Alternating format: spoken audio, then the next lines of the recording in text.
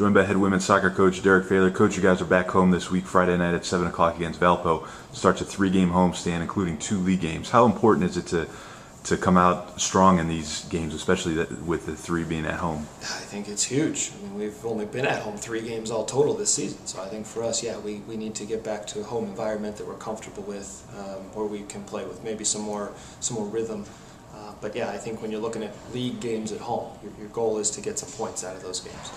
Seems like every week we're talking about your freshman forward, Vicky Havis. She scored another goal on Sunday at Duquesne. She's now 2nd in the league in points and goals, leads the league in assists.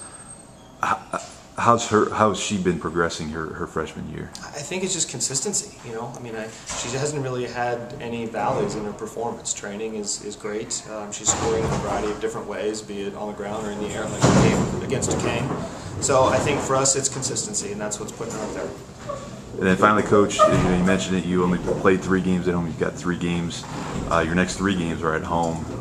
You're really into league play now. I think you only got 1 more non-conference game. What kind of things are you looking to improve as you try to peak, heading into October? I think first and foremost, we just still haven't been as strong defensively all year that would have been, what we'd set out to do. So I think we've got to make sure that we got our back line right, we got our stuff and goal right, that our team defending concepts are good. That's something that's just got to continue to get better.